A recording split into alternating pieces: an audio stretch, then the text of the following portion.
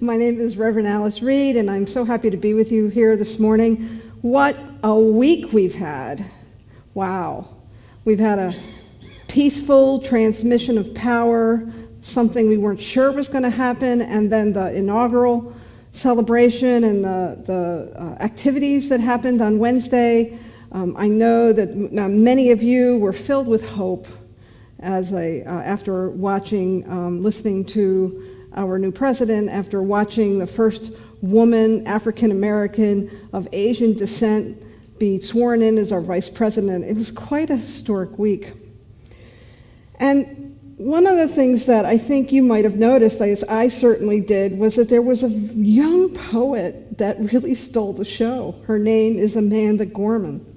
And I watched this interview of her. James Corden brought her on our show. She's been interviewed by everybody. But in this particular interview, I heard her answer a question that James put to her. How did it feel to be standing on the steps of the Capitol when just 2 weeks ago there was so much unrest and rioting there? And here she was 2 weeks later in this amazing ceremony. And I want to just share her quote with you.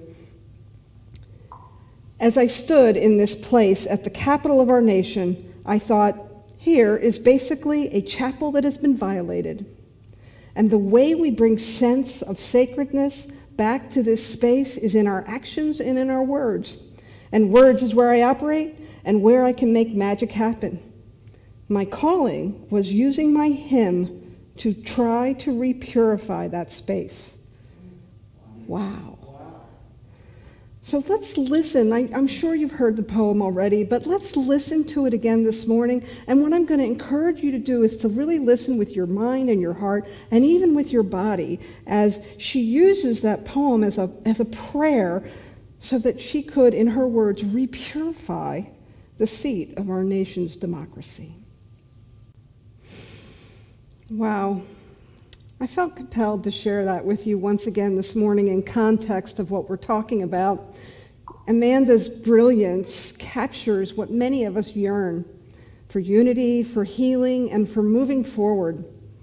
Ernest Holmes said, "The spiral of life is upward. Evolution carries us forward." And this month we've been looking at the broad brushstrokes of this powerful annual theme of timeless wisdom, evolutionary vision.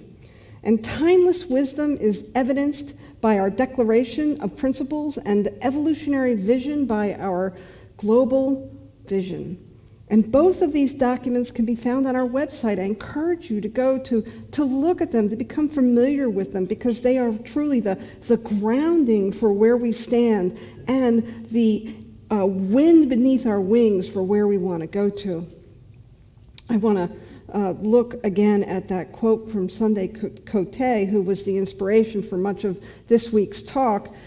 She says, "There has been a clear evolution in our teaching, not necessarily in our timeless principles." So the evolution is really in the teaching of the principles, not the principles themselves, as they stand grounded in purpose and in truth. She goes on to talk about how our teaching was truly birthed as a teaching of mind and thought, and yet we have evolved as we have brought our whole selves into this philosophy. We have evolved into a teaching of the heart.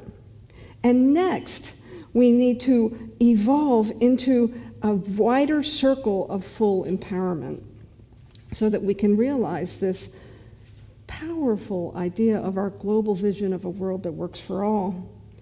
So today, in the few minutes that I have, I want to look at where we've been, where we're going, and how we're going to get there. Wish me luck.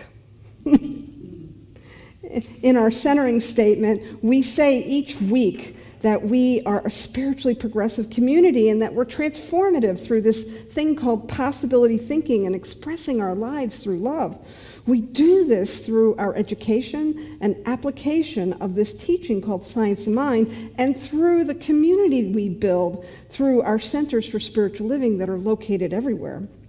And so where we've been 100 years ago, this philosophy was originally, and I say this with affection, a neck-up teaching. It was a teaching that called to us to really begin to pay attention to and to gestate and to cultivate our thoughts and our mind and the way that we thought, and we did that expertly. And then in the last 25 years, we've been integrating the heart. We've been really bringing the feeling tone and the true heart to this teaching and how it can be expressed. And to evolve fully, we need the body. And I mean not only our physical body, but the body of creation. I know that, and as we teach in our classes and how we talk about on Sunday mornings, that the body not only represents our own physical body temple, but it also represents the body of God as it is expressed in all material creation. And so we need to remember to bring all of that with us, to integrate it fully, so that we can begin to step out into this highest idea of a world that works for everyone. And being in touch with our body and being in touch with creation really connects us in a way that nothing else can. It can be very academic to just be paying attention to our thoughts. And it can be a wonderful, passionate, juicy place to be in our heart with our feelings and our emotions. But it is the body that demonstrates how all of that is in alignment with creation. And so I'm inviting you to really play that beautiful game of spiritual hokey pokey. Where we are all in. We bring our whole selves in so that we can bring our whole selves out. And what I'm really talking about, my friends, is inclusion on a very grand scale. And this is where we're going, radical inclusion. In diversity circles, inclusion is often talked about including diverse populations in all that what we do, and that we've been learning that inclusion isn't enough to say, come play in my sandbox with my toys the way I like to play. Inclusion is really about inviting people in so we can decide if we even want to play in a sandbox, so that diverse voices and genders and people who are differently abled can come and bring the richness of who they are to whatever we're doing, so that it can become something more. It can become something more. But in our complex world, it requires deep self-awareness to see beyond our differences to the richness of our allness. And our differences will continue to divide us if we can't see past our own experiences. What sometimes holds us back is this propensity to not want to feel discomfort or deal with discord. And so as we look at this idea of radical inclusion, we also have to take into account that oftentimes it's very tempting to do what I call a spiritual bypass. And what the spiritual bypass does is it's when an individual or a culture or a group or a community feels some discord or some discomfort and goes right to prayer, instead of taking a moment to see what that discord has come up to teach us, to see what is wanting to be teased out, so that we can remove our power from the things that aren't serving us and include and embrace and integrate that which needs to come with us as we move to that higher place, that higher realm within ourselves and within our communities. Healing happens through revealing, and revealing happens through individual and collective awareness. 2020, I know it's almost a thing in itself. You say 2020 and all kinds of stuff comes up for us. It's been a year of individual and collective trauma generation. And those of us that are doing our spiritual practice, we've been able to move through it maybe relatively unscathed, but I want to say that on the collective level, I don't know about you, but when I watched that inauguration, there was something that was released in me. Something that I was able to let go of as I was able to turn my attention to this higher idea of unity. And that's when I had to look back and see, what is it that I want to scoop up from 2020? What is it that I want to integrate and include as I move forward towards this higher idea of unity?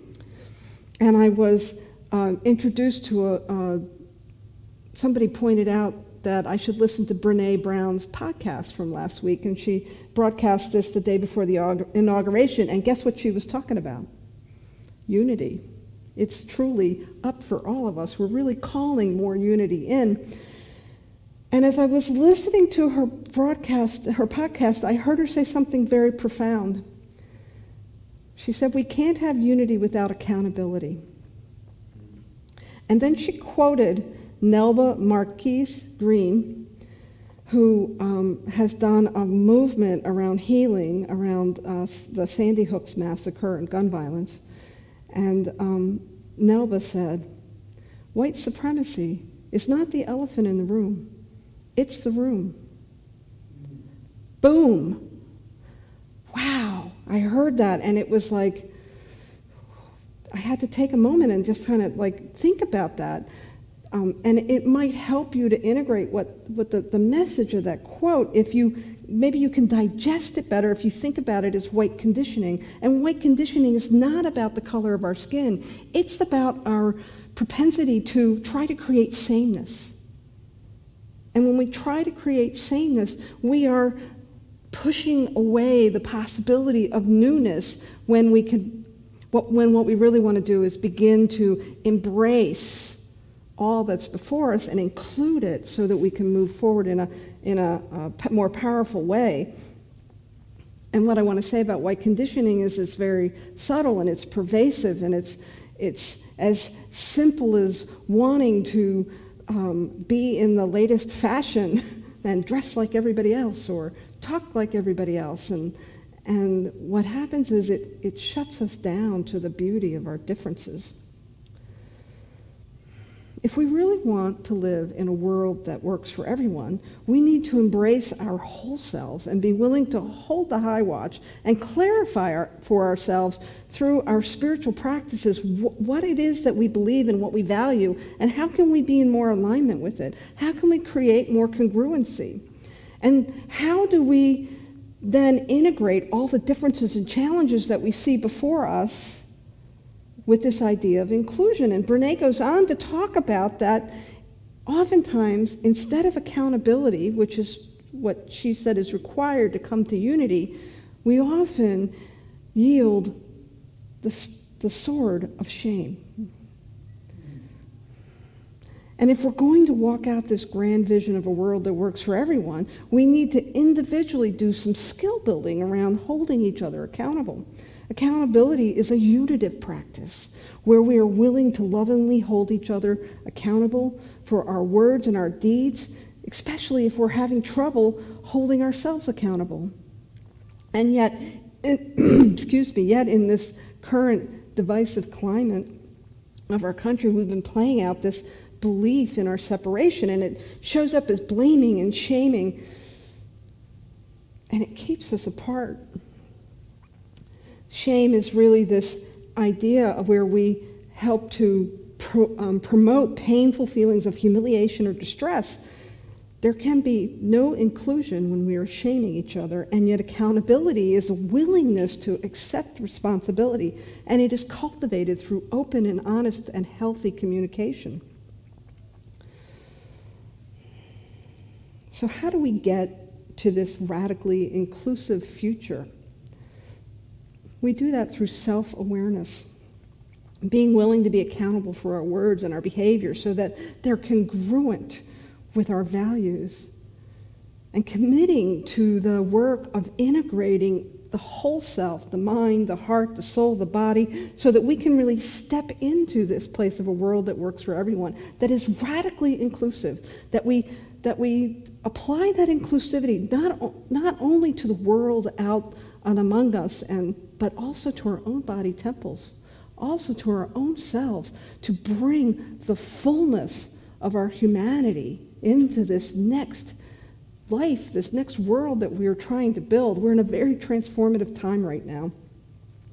Ernest Holmes said it this way: unless we become the living embodiment of love and light, we shall have no justification in saying that God is love and light. We have to be it. We can't just say, you have to do it. We can't just look for it out there. We have to be it as well. And so maybe this is what one of my favorite Bible scriptures means. In Luke 10:27, the master teacher, Jesus, is quoted as saying, love God with all your heart and with all your soul and with all your strength and with all your mind. And then he goes on to say, and love your neighbor as yourself. I think that if we look at this idea of radical inclusion as how we step into a world that works for all, that we really begin to understand that where we've been is a world that works for me, and where we're going is a world that works for everyone. And how we get there is self-awareness, accountability, and radical inclusion. Thank you very much. Let's go ahead and pray. And so I invite you to go within, or you may want to raise your eyes, or you may want to lower your gaze, whatever it does that helps you to connect to the allness of who you are. And know with me right now that this power and this presence, this radically inclusive, creative life force is forever creating itself in billions of ways over and over and over again. And so that each one of us is part of this creation. Each one of us is part of this world that we see around us, that we feel within our hearts, that we think with our minds. It is the body God manifest.